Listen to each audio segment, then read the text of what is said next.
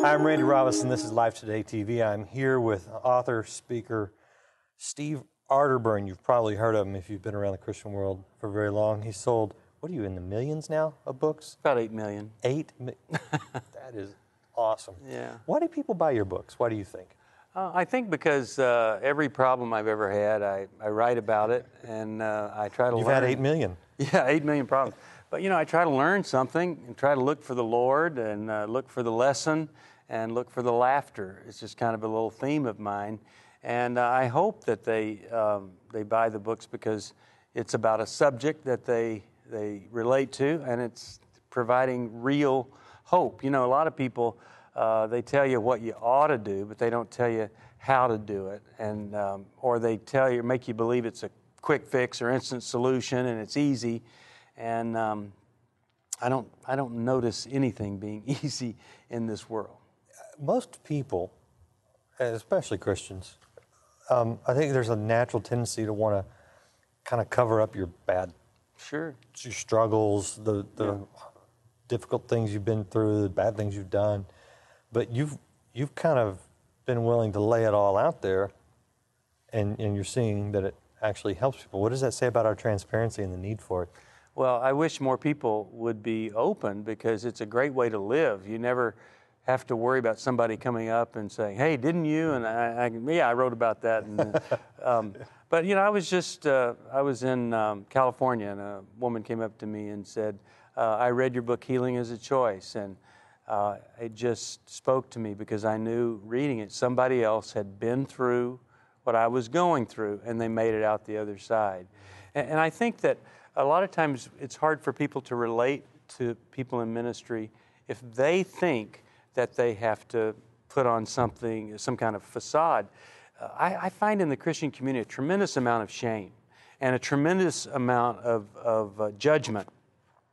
And in the Christian community, shame actually kind of becomes humiliation because you not only feel bad about yourself, but you think the other people know something you don't, or they're better than you. But, my experience is that everybody has something. Everybody's struggling with something, whether they admit that they are or not.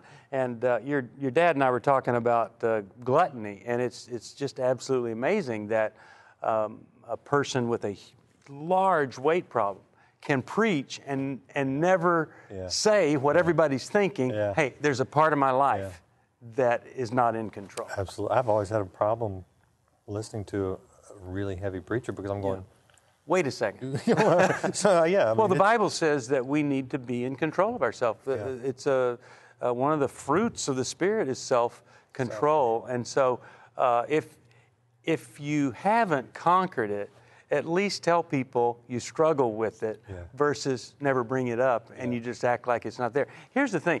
When you act like a problem isn't there and just hope no one will notice or go away, it doesn't go away, you go away because you got to become a fake person that doesn't really deal with reality. Okay. You mentioned something here. I want to. We didn't discuss this. I didn't prep you for this. I want to see your response. The fruit of the Spirit, love, joy, peace, patience. Those are all things that come out when we are under the control of the Holy Spirit. Mm-hmm. And then that last one, self-control. Mm-hmm. Which is it, Holy Spirit control or self-control?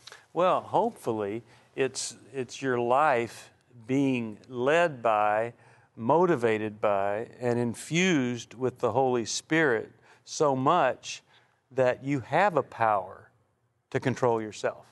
And what does that mean, controlling yourself? It means being able to make a non-impulsive choice, being able to go from wanting to feel good to wanting to feel good about yourself.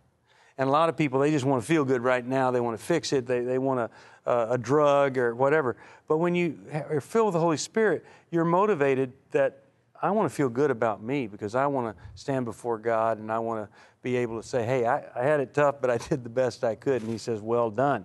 And I think that comes from a fruit of the Spirit, that you're able to be in that kind of control. Otherwise, you become impulsive, compulsive, and obsessive over so many things. Yeah, I think it was purposeful that He put it last because I do see Interesting point.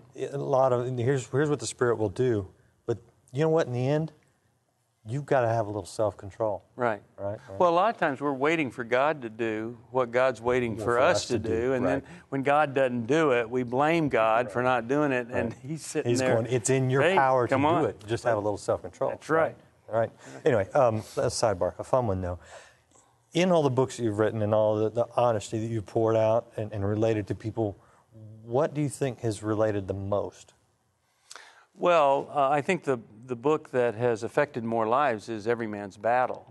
And, I started out that book. I wrote the first chapter there where I explained I was in a new car that I bought. It was actually a used Mercedes. I'd never owned a Mercedes before, and I was in California. There was a girl jogging along the sidewalk in a bikini. And I was in stop and go traffic, and I craned to look at her going by so much that I could have ripped my neck out. And as I was looking that way, the car in front of me stopped, and I wrecked that car. Had it about 2 days, and so trying to figure out how I was going to convince my wife that I swerved out of the way to miss that puppy. Yeah, right. But it was just I'm grateful. There was a consequence to that lustful behavior to where I had to ask myself, who are you going to be? But that began that book, and we've had 11,000 men go through our Every Man's Battle workshop. We hear people talking all the time about groups in their church, Every Man's Battle group. A lady here in the audience said their church is just starting an Every Man's Battle group. So that one's probably had the biggest impact. It had some impact on my life. I had to explain to my wife, when he says every man's battle, he doesn't really mean every man. It's almost every man's battle. It's just a title. It's a euphemism. But I do think that she didn't. Every man has to make a decision about his integrity, and the area of sex is one of the biggest areas that we get sidetracked in. Yeah, definitely. If somebody wants to check out your books, see what you're up to, look at your new book on marriage. Newlife.com. They can find the 7-Minute Marriage Solution and the 7-Minute Marriage Devotional Bible. That's got to be a teaser because you can't fix your marriage in 7 minutes. Well, if you sit down and you read God's Word together and have a little time eyeball to eyeball and pray together, it just takes 7 minutes a day. If you do that 4 out of 7 days, it will change your character, change the decisions you make. It will lower the percentage of divorce by 60%. It'll lower the percentage that you'll use pornography by 59%. It is powerful. God's Word makes a difference. Intriguing. We'll have to check it out. Do check it out. Check out his website and join Steve when he joins my parents on Life Today. You can see that at lifetoday.org. Thanks for sitting down with me. Thank you.